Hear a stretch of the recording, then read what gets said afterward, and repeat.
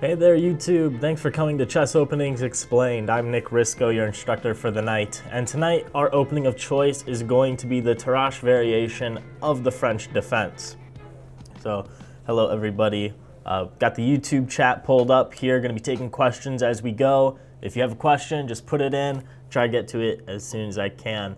So let's jump right into it. Okay. So we're going to start off here with 1e4 and pawn to e6, and this is the French defense, and the most common move here is pawn to d4. If your opponent is going to give you the center, you might as well take it. And the idea of e6 is so black can go pawn to d5 and also fight for the center. And here there's a few different moves white can play. White can end up pushing and go into the advanced French. They can go knight c3 for the classical systems. They can annoy everybody and take on d5 and go into a boring French exchange. Or they have the move we're going to cover tonight, which is knight to d2, which has probably less theory than all the other lines, but still very fun to play. The ideas can be easier to grasp. And the main reason people would go knight to d2 is to avoid the winnower French, which is after knight c3, bishop to b4. Black has this very annoying pin that normally forces white to double up their c-pawns and get some good initiative on the queen side. So we're going to start with knight to d2, and we're going to take a look at some of the different moves black has here. Let's see, let's scroll down in my notes here. There are 5 different moves here. I guess we'll start off with pawn to a6. And this is the modern system. We're going to cover some of the smaller sidelines. Let me turn off these annotations real quick. So a6, the modern system. Normally we'll see white just play normally with normal development. Knight g to f3. And black will strike in the center with c5, and this c5 push is going to be very common from black. We're going to be seeing this in most variations. And here white takes on d5, and the pawn will recapture. And here white can take on c5 and give black this isolated queen's pawn. So normally this would be a disadvantage for black, but it's too early in the game. There's so many pieces on the board. It's hard to tell if this is going to be an advantage or disadvantage. We're going to go knight to b3, just hit this bishop. The bishop has to move to safety, so it goes to b6. White's going to continue with regular development all the way down. Bishop to g5, trying to get black to trade the queens, and once they do, king takes is fine. With the queens off the board in this open position, having the king out in the center isn't too bad. Bishop to g4, looking to possibly take on f3. Rook h to e1, and now the king is ready to drop back to f1 with check. Knight g to e7 to block this idea of the check, and this position's pretty balanced for both sides. Black's going to have to watch out for this isolated queen's pawn being a target in the future, but that's going to be a little ways down the road. We also have, back on move 3, Guimard's line. So I mentioned this, I think it was a week or two ago when I did my Nimzovich lecture, where in the Nimzovich defense, you can end up transposing to this opening here. So knight c6 definitely has some surprise factor behind it. Normally, like I said, black is going to be going for this c5 push, but here after knight to c6, that's no longer possible. So what are black's ideas here? Well, after knight to f3, they go knight f6, and we see pawn to e5 and knight to d7. Those moves there are pretty standard for French openings. Now we see knight to b3, just reinforcing d4, opening the lineup for our bishop. We'll see normally pawn to a5. They can also go bishop e7, and then after bishop b5, there's a5 and a4, but this transposes right into the main line, where after bishop to b5, there's normally going to be knight a7 with the idea that, you're hitting the bishop. You don't want white to be able to take and double up the pawns. So we'll see bishop to d3, not wanting to have to open up the A file too early or give up bishop pair. B6, just solidifying the pawn. And after it castles, there is pawn to c5, pawn to c4. Both sides are trying to fight for the center, adding a lot of tension. Bishop to b7, queen to e2, some more standard development from both sides. These moves should be pretty natural. Rook d1 being prepared for any opening on the files. You'll see knight c6 bringing it back to the center, cd5, ed5, and here the position again is pretty equal. White pretty much just has that first move advantage. So that is the gist of the Guimard's line. I see a lot of people saying, you know, we're not going over more of the critical moves, but that's just because these are more of the sidelines. I want to make sure we can focus on the main lines here in this opening. Okay, aside from knight to c6, there is also bishop to e7, also having a little bit of surprise factor behind it, because normally black is going to try and go c5 or knight f6. You normally don't see bishop e7 this early, and this is the Morozovich defense. Here we will see white continue with the normal knight g to f3, knight f6. Again, we see the e5 and knight d7 moves, and bishop to d3. We're noticing that this bishop is coming to d3 a lot. The knight that's on f6 is being kicked by the pawn and going to d7 a lot. So these are going to be common ideas throughout the rest of the night. And here we will see black go pawn to c5 and pawn to c3 just to solidify in the center. Now if black takes, white can recapture with the pawn, maintaining strong center. Knight to c7, castles, and this is going to be very similar to the main line we're going to discuss tonight, but the difference between this and what we're going to go over later is the knight is on e2 instead of f3. And now we see both sides fight for space on the queen side. a5, a4, castles by black, rook e1 by white, takes in the center, knight b4 coming in, hitting the bishop. You just move that bishop back to b1. You don't really want to go to c2 and allow black just to trade here, because this light square bishop is one of white's better pieces. You don't want to keep the dark square bishop when your pawns are on the dark squares in the center. You want to keep that light square bishop, keep up the attack. So that's why you go all the way back to b1, and now the knight really doesn't have a purpose here on b4, so we'll see black move it back towards the center, try to regroup. And white does have an edge here just because it's kind of hard to see where black is supposed to pile up. But this is also a way to play. If you're looking for some surprise factor, white may not be prepped here. Is the black king in danger? Yes, so black may need to watch out for some Greek gifts here, but I believe with the bishop on e7 and queen on d8 behind it, there should be enough pieces on g5 to stop some of these. But yeah, after like knight f1, maybe knight g3, black may need to worry about some Greek gift sacrifices, but here they don't work out just because g5 is protected. Okay.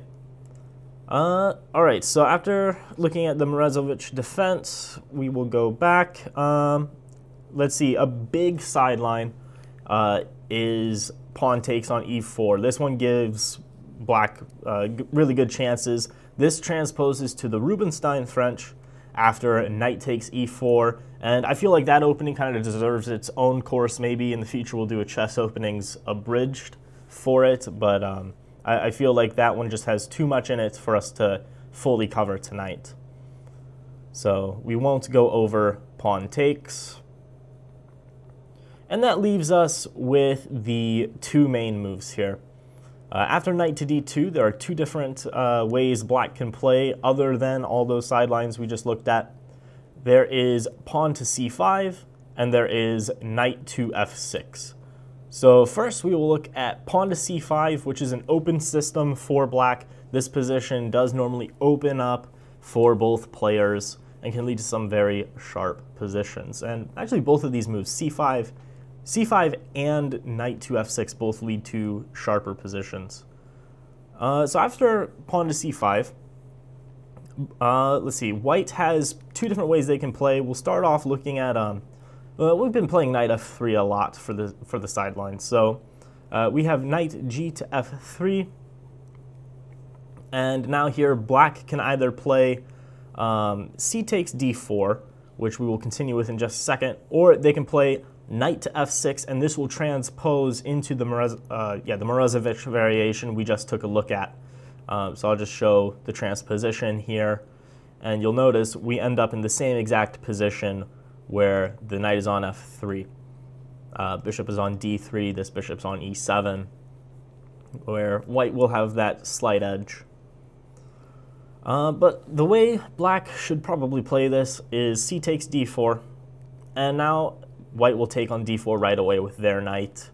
Knight can go to f6, putting pressure on the pawn on e4, and instead of protecting it with something like bishop to d3, white does better just by trading it off the board. Queen takes, and now knight to b5. Don't worry, it is protected by the bishop. And it's getting ready to go to c7, where there's this monster fork with the queen, king, and rook. So black needs to defend against this. What better than knight a6? And now we see knight to c3. The knight isn't really going to have a shot at landing on c7 anymore, so it just comes back to c3, getting a tempo off the queen. And once the queen drops back to d8, we have something like pawn to a3, stopping black's pieces from coming to b4. So we'll see bishop e7, black's got a castle. Queen to f3, probably putting some pressure on b7 here. Might be looking to slide over to g3 in the future. We see a knight to c7, just bringing it towards the center. Bishop to d3, and here we will see knight c to d5, again, just moving it towards the center. And instead of trading the knights, this trade is probably not going to be beneficial to white. After queen takes, they're offering a queen trade. It's hard to see how white gets an edge here with this knight on d2. So instead of trading off the knights and having that knight on d2 stuck there, we usually see, sorry, not that knight, we see the knight on d2 come up to e4, getting ready to recapture on c3, or the knight on c3 capturing on e4. Normally there's the capture on e4. I know I just said the knight, but white does better taking with the bishop here, putting pressure on this diagonal, and we see a trade. Bishop f6 hitting the queen, and queen f3. Here, pretty equal position. Black's going to have to worry about a little bit of pressure on b7, but not too much other than that. Both sides will enjoy an open board with bishop pairs. Okay, so that covers the knight to f3.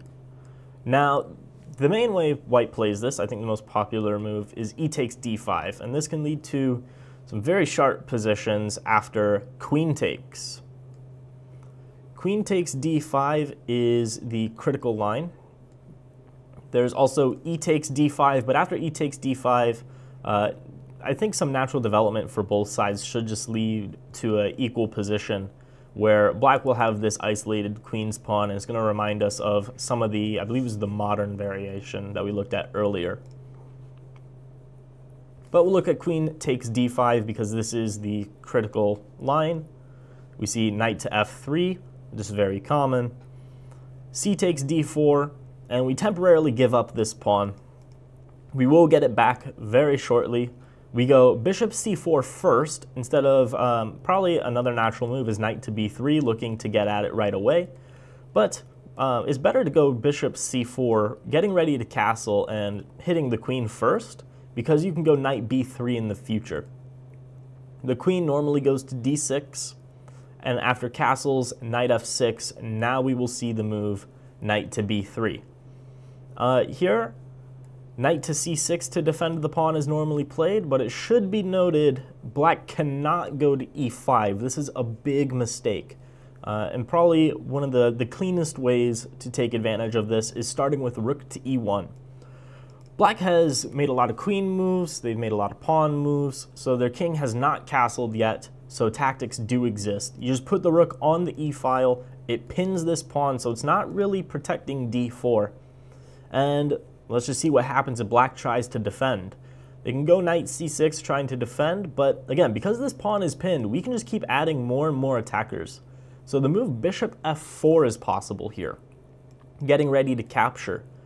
Now let's say black keeps trying to defend with knight d7.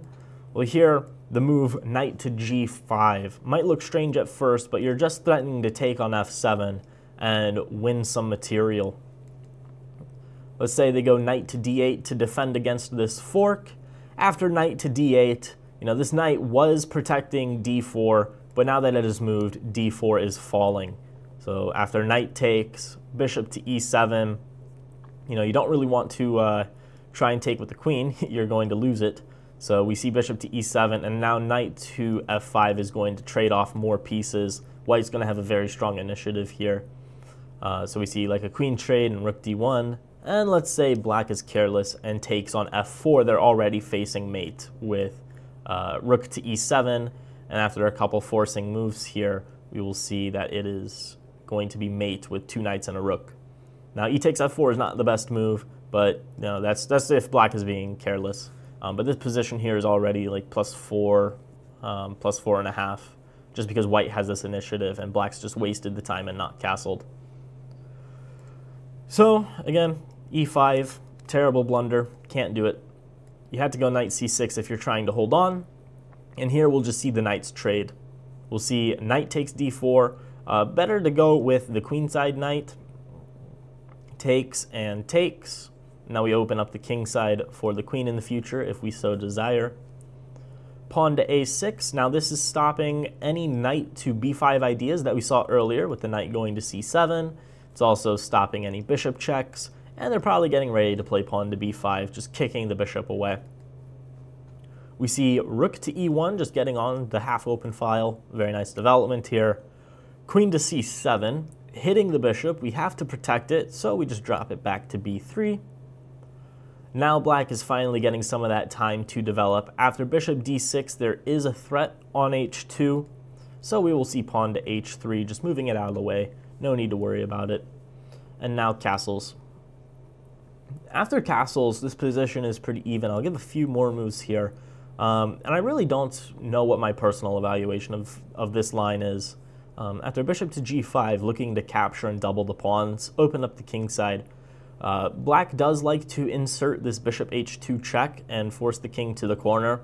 I'm not really sure why this is necessary. I'm just going to be honest with you guys. I don't completely understand it. But probably just going bishop f4, looking for this trade of bishops.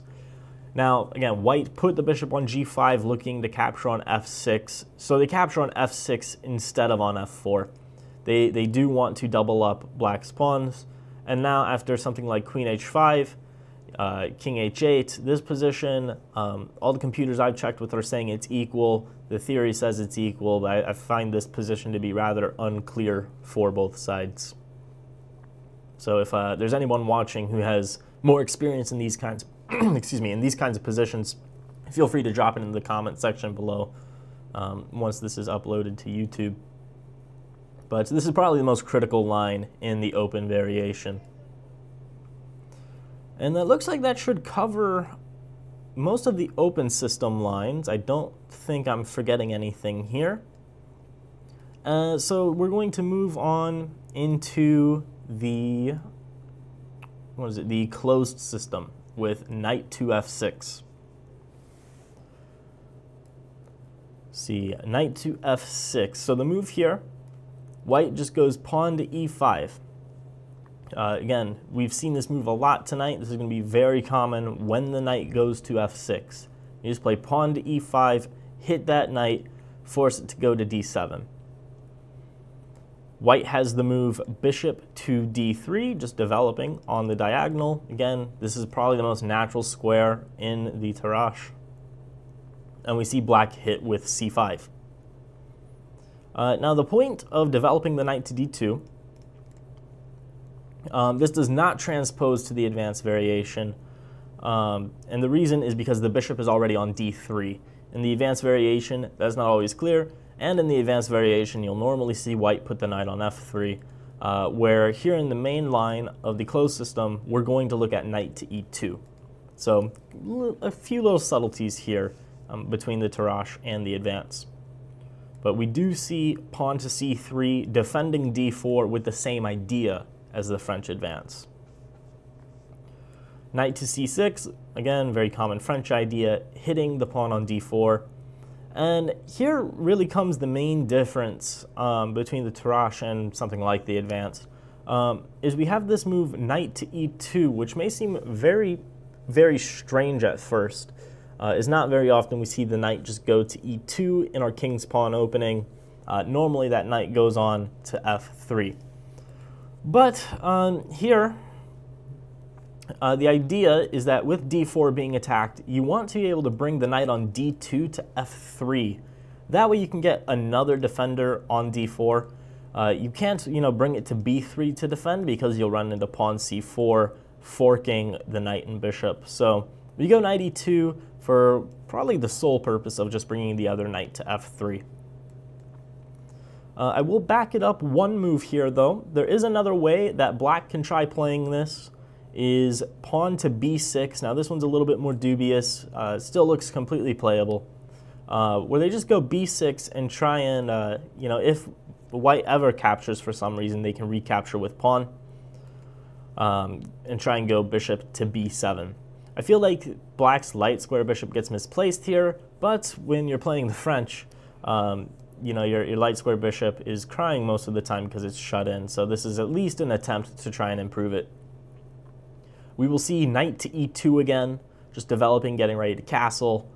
Bishop to a6, which is a nice move by black. So like I said, this light square bishop normally struggles in the French. Here, black is making an effort to trade it off. So bishop a6, knight a6, and castles will leave white with a happy king. And knight to c7, maybe trying to go to b5 in the future. It's hard to tell where this knight is going to go, really. Knight to f4, just putting some pressure on probably e6. There are some variations where if black is careless, the knight can sacrifice itself on e6, but here it will not work because the knight also supports. And here, there's two moves by black. Black could opt to try and keep it closed with something like pawn to c4, but queen to g4 will leave white with a little bit of pressure on the king side, making it harder for the black to develop. So they're going to have to go something like b5, and after b3 go g6 just to keep their pieces from being attacked, and try and go for this queenside push. Again, so just like last week, people are suggesting moves in the chat. I am seeing them, but please try and have a move number and a variation that it's in. It'll make it a lot easier for me to answer your guys' questions. So we'll look at bishop to e7 here instead of pawn to c4. They leave the tension in the center. Again, queen to g4, hitting g7, pawn to g6 is going to save the pawn, and knight to f3. And this knight is going to probably go to g5, put some pressure. Can't go right now, obviously, because of the queen and bishop, but just a couple ideas for the future. In here, black can either play pawn to c4, again trying to shut it down, but white gets a pretty strong attack after h4, and if they go b5 trying to break, it's just a little too slow. This knight comes to e2, and now the knight on f3 is getting ready to jump into g5. The other option for black is to try and go h5 and hit the queen. This is more active, probably a bit better. Queen to h3, pawn to c4, now shutting it down, but the idea is you've misplaced the queen, not really helping out on g5 anymore. So now you can go have some more play on the queen side. White will go a4 to stop the idea of b5. Black goes pawn to a5, and now we might get pawn to g4 trying to break through. Black cannot take because it will hang the rook with a crushing position. So you'll normally see h4, and this will be your starting position, but white does have a significant advantage here. Okay, someone was asking about bishop to c2 instead of taking on a6 here, which is a very good comment. After bishop to c2, there is knight to c6, which has to be considered. Looking at this position, it kind of seems that black's bishop actually has a purpose on this diagonal. And with the knight coming to c6, I kind of feel like we missed our opportunity to misplace black's pieces. Once we capture on a6 and the knight recaptures, the knight cannot come forward, so it has to go back to reposition. And I feel like this may just be the reason why they take. Why they take on a6. Just so that way this knight is a little misplaced. Black has to spend that extra move or two to put this knight in a better spot. Okay. Let's go back to the main position. So again, b6 was just a sideline, but knight c6 is the main move here, putting pressure on d4, and we see knight to e2. After knight to e2, normally we will see black take on d4. Why exactly this moment? Again, I'm not entirely sure why this is the exact moment, but I know black is wanting to get this bishop out and castle soon. At least after the trade, then it's not like white is ever going to have any ideas of taking, although that may not be wise anyway because the pawn on e5 is weak. So again, another position where, you know, if you know exactly why on this move, feel free to drop it down in the comments. So c takes d4, c takes d4. You're not wanting to capture with the knight, very important, because after knight takes, there is knight takes e5, and you hang this center pawn, and now white does have the space to start maneuvering their pieces. So cannot take with the knight, you have to take with the pawn, and this was the entire idea of playing knight d2, was that way you could play pawn c3 and recapture with the pawn. And here, again, a couple more alternatives for black. The main move here is pawn to f6, which we will look at in just a second, but I do want to mention queen to b6. Queen to b6 is another move that's very popular in the French with the idea of hitting d4. And yeah, queen b6 seen a lot in the French advance. Hitting d4, what are we going to do about it?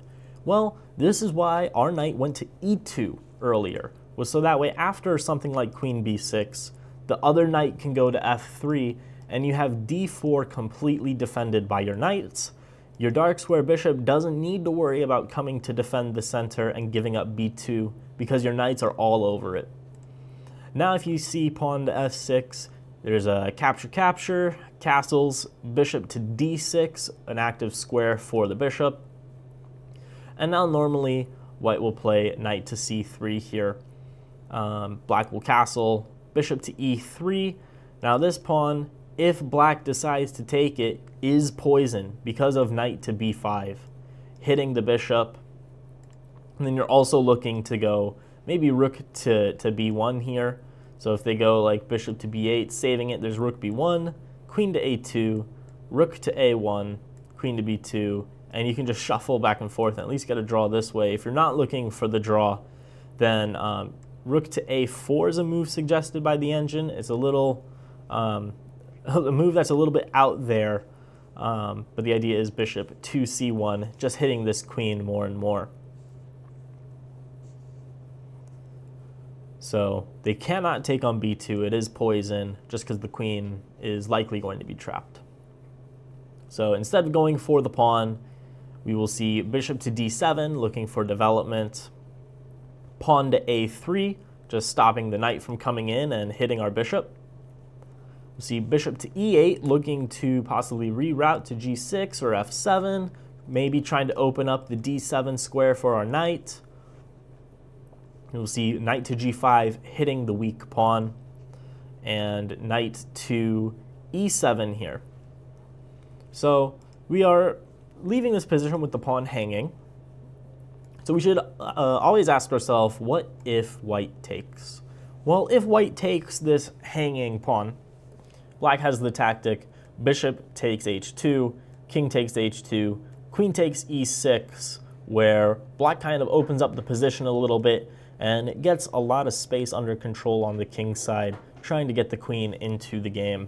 This gives black quite a bit of activity, so I would not recommend white taking this pawn on e6. Instead, just normal moves like rook e1 are going to be fine, putting it on this file. Once this bishop moves, Either, d2, moving it back. Maybe it'll somehow get traded off on f4. Then there's going to be more pressure on e6. You want to just keep it as a target for the long term. Okay, so that is queen to b6. And I will also note that this queen b6 idea can also be played later on and transpose right back into those lines we just looked at.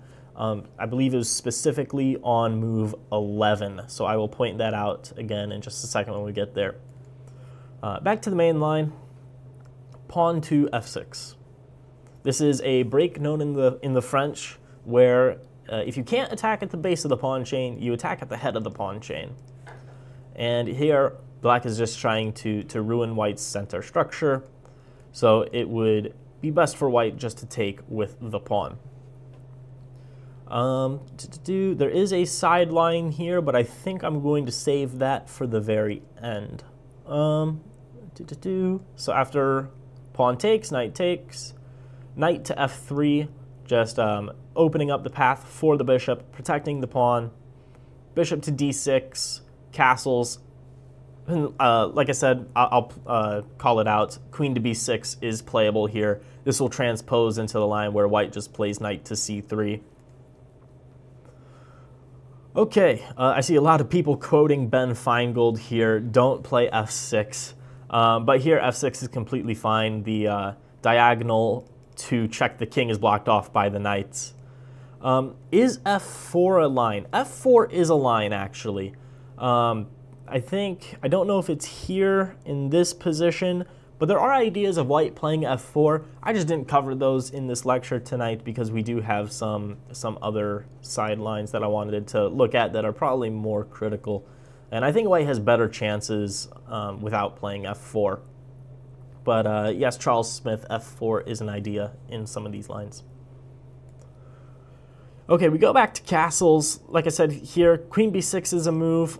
The other sideline here is queen to c7. Putting some pressure on h2. If you're not careful with this knight, you may lose a pawn. But there's no worries for white. You just go bishop to g5, getting that bishop off of the back row. This rook may come to c1 in the future. We'll see black castle, bishop to h4, just jumping ahead of any pawn h6 ideas. And now black can play either knight h5, and we see like queen c2, h6, bishop check and come back. There's actually a couple moves going on here. There's a thematic sacrifice, so I should also note this. Taking on f3 is a move very thematic in the Tarrasch for black in the closed systems. In some lines as early as move 14.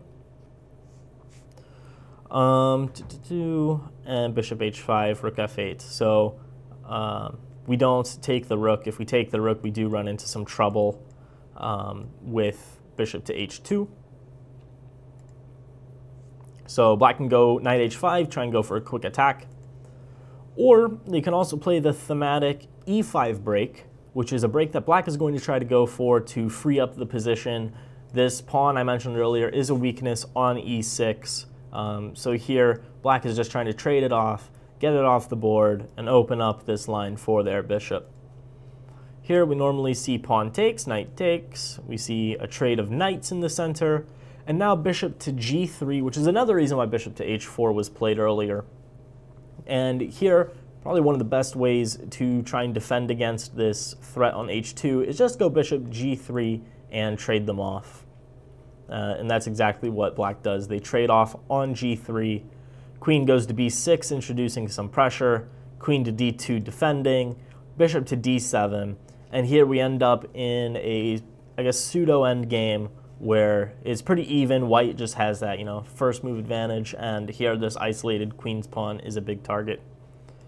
So queen c7 is a line that black can try to play, can lead to some more energetic positions with attacks on the king side. But if white survives, probably a little worse in the endgame.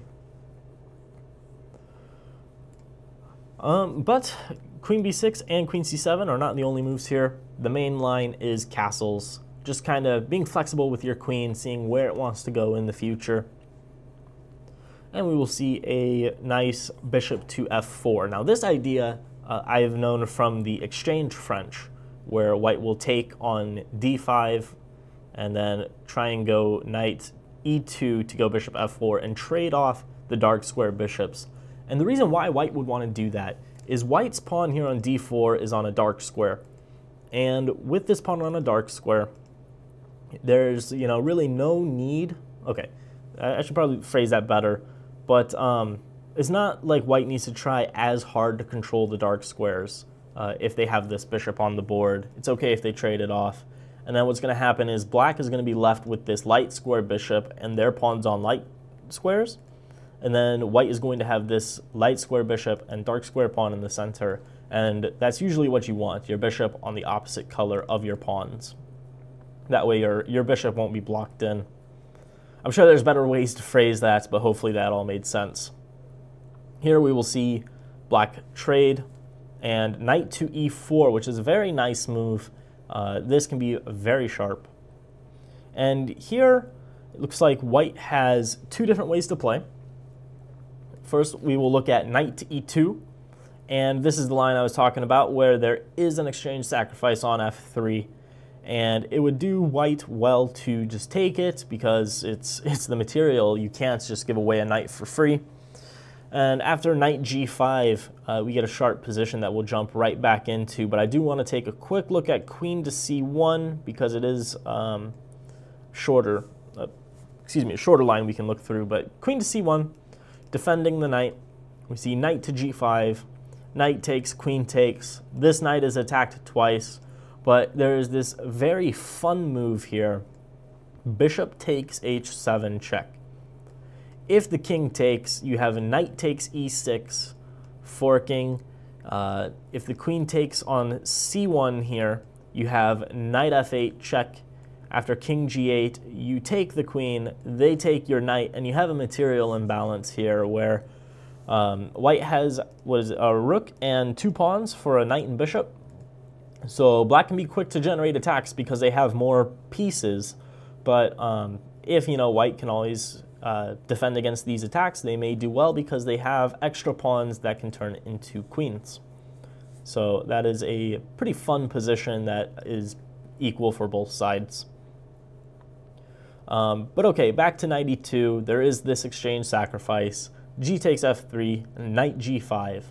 And here, I believe the main move, or probably the most popular, is king to h1. Now I do have Stockfish 13 here suggesting pawn to f4 and kicking the knight, and then king g2, and then queen h4. But honestly, these lines looked a little sketchy to me for white. They worried me as a player. If I were given these positions, I'd be worried about my king's safety. So I didn't look into them too much. I just focused more on king to h1 because it looked like the king would be safer. And here we see pawn to e5. Again, that nice break black has at their disposal to open up the position for their bishop to kind of trade off in the center. It should be noted that taking on f3 is a mistake because of bishop h7, and if king takes, there is queen to d3, and white will get a lot of activity. They're going to have all their pieces developed. This rook isn't really doing anything in the corner, so white will enjoy a nice position there. If they go something like king to f7, well, white has just won a pawn on h7. So back to e5, white normally takes, and then black takes on f3 first. This pawn on e5 is not going to be protected by anything soon, so it's better just to go to f3 and then hit e5 later. If, let's say, they go knight e5, there's knight g1 protecting f3. After queen f6, hitting it again, bishop to e2, and it's looking like white is holding on. So bishop to d7, good move. If they go e6, trying to protect the pawn, I have this marked as a slight mistake due to queen d4, and now white is going to get more development, getting the queen active. But bishop d7, queen takes d5, king h8, and I have this marked as an unclear position because even though white does have developed pieces, black does have pieces that are out there, and taking on f3 may look attractive after something like rook f8, and you just put everything on f3. So unclear position there. But knight takes f3 is the main move we're going to look at. Knight to g1, looking to trade off. This knight is attacked twice, so you cannot capture with your c knight. You have to capture with your f knight. After knight f takes e5, bishop to c2, saving the bishop. Pawn to d4, and here we see where black has this passed pawn, which is going to be what they're playing for. But, I mean, white still has stuff here. They have some heavies. I mean, they're up, what is it, in exchange for a pawn? I believe it's in exchange for a pawn. Where, you know, again, if white can survive, they should be better. But black does have this easy plan of pushing this pawn down the d-file. See, like bishop e4, bishop e6, and here I have an equal position. Okay, I did mention that there was a very fun sideline we are going to look at all the way back on move 9. So back to move 9, when f6 was played, we just went over e takes f6, which is the main move. However, one very fun sideline popping up is knight to f4. I really like this variation. I know other YouTubers have covered this move. I know that they prefer this variation too. And I guess one of the ideas here is if they try something like queen to e7, trying to protect the e6 pawn. There's knight to f3, f takes e5, d takes e5, knight takes e5, we trade knights on e5, and we end up with queen h5 check at the end, where here after knight to f7, you can't play pawn to g6 because you hang knight. So knight f7, white just castles, pawn to g6, kicking the queen out. You have queen to e2, hitting e6, pawn to a6, rook to e1. You know, there's no easy way for black to save this pawn. After bishop g7, white can even take on d5 because if black takes, there's mate. So very nice sideline here if they play queen e7. However, queen e7 is not the only move here. It is not forced. Black can let this pawn just kind of sit there for now. And we see knight takes d4. This is really the only move for black here after taking. Or sorry, after knight f4, they have to take. So now we will see the critical move, queen to h5. You give up this pawn in the center, so you have to go for activity. If you don't go for activity, you're really just giving up a center pawn, which is a very important center pawn because it was protecting e5. So queen h5, check, and here g6 is a blunder. For those of you who do Puzzle Rush or Puzzle Storm, this is a very common tactical idea in those kinds of tactics trainers, is knight takes g6, you're hitting the rook, and if they move the rook out of the way, you have knight checks for discoveries where you're threatening mates, like this. So they take the knight and then you win the rook. So they cannot go g6, not a good idea here, which leaves the only move king e7, which may not be intuitive for some people because you are blocking your dark square bishop. Here, the critical continuation is ef6, knight takes f6.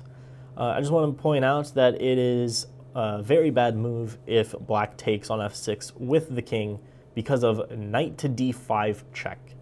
And now if they take the knight, there's queen h4 and you pick up the queen. So that is why the knight takes, it hits the queen, trying to get it out of here. And now we go knight to g6, this forking idea. Now, here, black has to take the knight with the pawn. Let's see what happens if they don't. If they don't, I believe queen h4 is the response to all of them, except for king d7. It looks like. So against king d7, there's knight e5 check.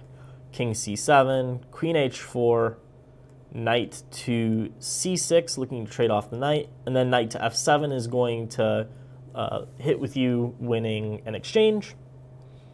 And the reason why this would be less favorable than losing the exchange in the main line is after h takes and queen takes, this queen is kind of out of the game, whereas in this line with king to d7 and chasing it across the board, the queen is still very much going to be in the game, which is why this position would be losing for black and the other position equal. If they try and go king d6, queen e5 is going to win the game. After something like king to c6, you can just take on h8 with the knight. Taking on d4 is also possible with the queen. And if the king goes to e8, well, here there is queen h4, and you're getting ready to take on h8. So back to the main line, they should take because any king move leads to a losing position. Now queen takes h8, and black is down the exchange. We go king to f7. Just keeping an eye on all of our pieces, and it's pretty safe, actually. It looks like the black king may not be safe, but white has no pieces really out there to attack it. Yes, there is this bishop eyeing g6, but other than that, really not much white can hit right away.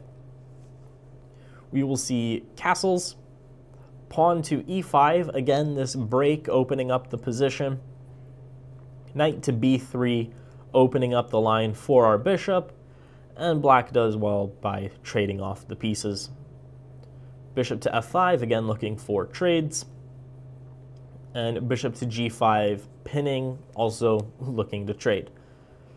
After a move like bishop to c5, it's very important that white does not go and trade the queens. If they try and trade the queens, black, while an exchange down, is doing better because of these center pawns and has a very easy plan of pushing them all the way down the board.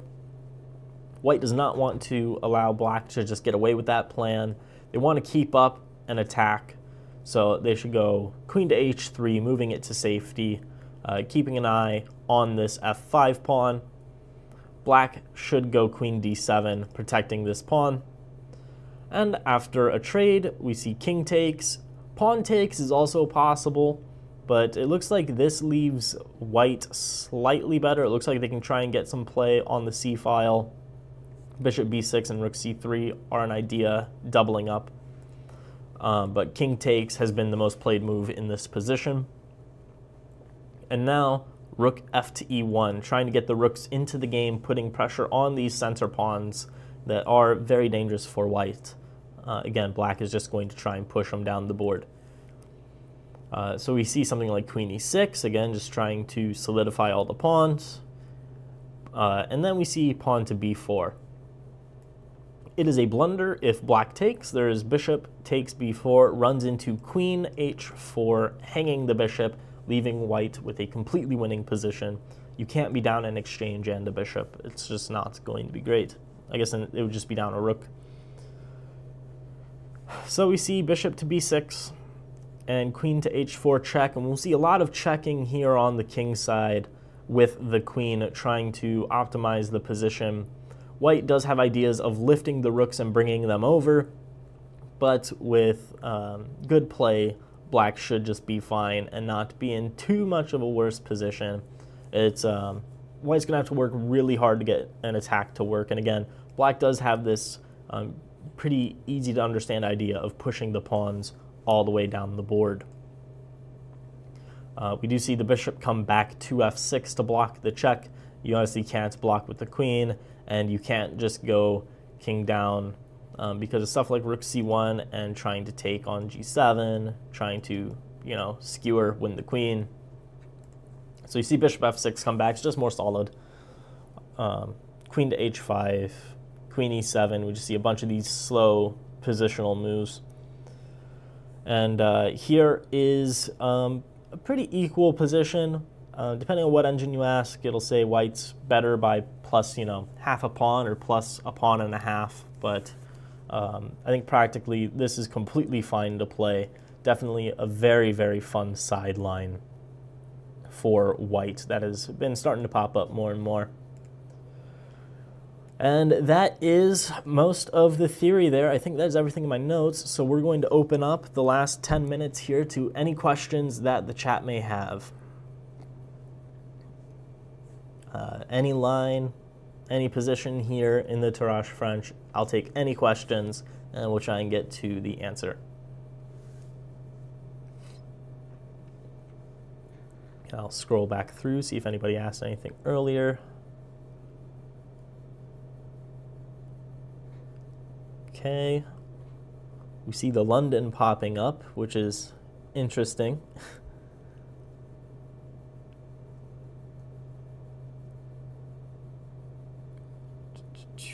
Let's see, some people are asking about 1d4. These can pop up in 1d4. If you play 1d4, black plays pawn to e6. So let's see. Someone was asking about 1d4. I should just mention this is also possible if after e6 you play pawn to e4, then it can transpose, but most people playing d4 on move 1 are going to play c4, in which it's not going to resemble most of these positions.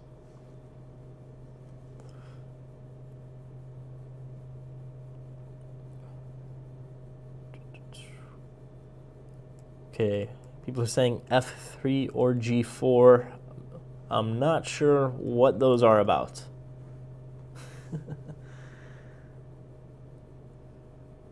Knight gf3, on what move, AP? On what move? Make sure you add move numbers, that way I know where you're talking about here.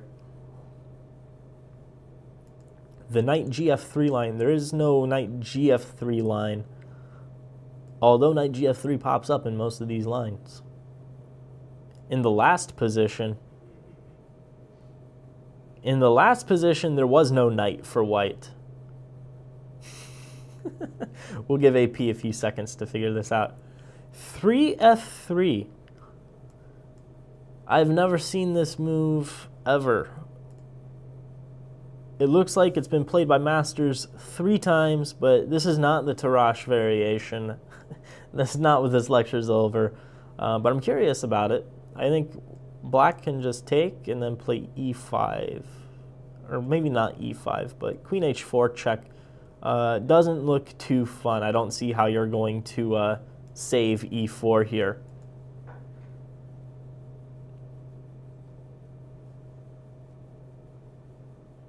Okay, AP has some moves in the chat for me. So 1e4, e6, d4, d5, knight d2, knight f6, e5, knight d7, c3. Wait, knight f d7, c3, c5, knight g3. I'm going to assume it's here with the knight on c6 and the knight going to f3. So yes, this is a position. This was one that we transposed from in one of the sidelines. Let me see if I can find what line that was. Was it the Morozevich? No. Actually, it was. Where black just castles, it looks like. Let's see. I'm pretty sure that's what it was. Unless it was... No, it wasn't here where they exchange. So I'm pretty sure it was just that's just another transposition to the Morozevich line. What is my favorite line against the Tarrasch? By Sandro Schack. That's a very good question. So I normally play the Sicilian Dragon against e4, and in those lines there's always a thematic sacrifice on c3, where you sack a rook for the knight. So I really like this line in the closed Tarrasch, where, let me see if I can find it. Where did it go? It was the main line, move 14. Where on knight e2, black can just take on f3 and get this same sort of positional sacrifice. Those kinds of moves in chess are very appealing to me, so I would have to say here in the main line after knight e2, this is my favorite variation. If it were white, my favorite variation would be the knight f4 sideline that we finished with. But unfortunately, white doesn't have to play knight e2 here. They can play queen to c1, where you just have to play knight g5 and trade it off and deal with some of these nuances here on the king side. But yeah, thanks for the question. All right, do you have any more questions from the chat about any of the positions we saw tonight? Give it 30 seconds, and if I don't see anything, we're going to wrap it up here.